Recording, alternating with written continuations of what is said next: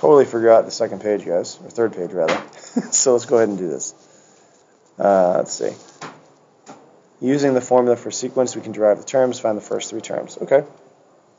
So the first three terms.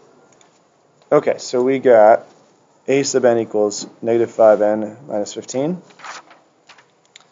And we're looking for the first three terms. So we're going to plug in 1, 2, and 3. So when n is 1, we're going to get negative 5 times 1 minus 15, which is going to be negative 5 minus 15, which is negative 20. That's our first term.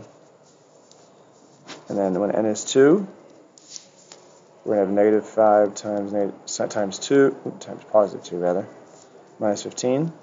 So it would be negative 10 minus 15, which is negative 25. And when n is 3, negative 5 times 3 minus 15, negative 15 minus 15, negative 30. Okay. And we're going to derive the first two terms of these sequences.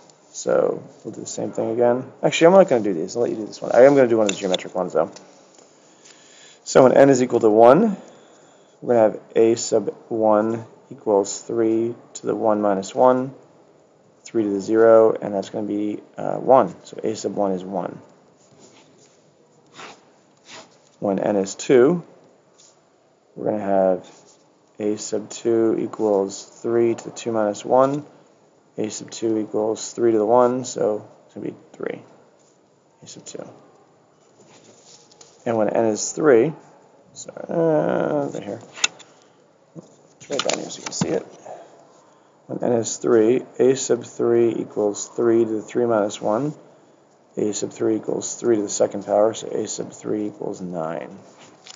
Okay. Sorry that's not one video. I totally missed that other page. Alright, thanks for watching, guys.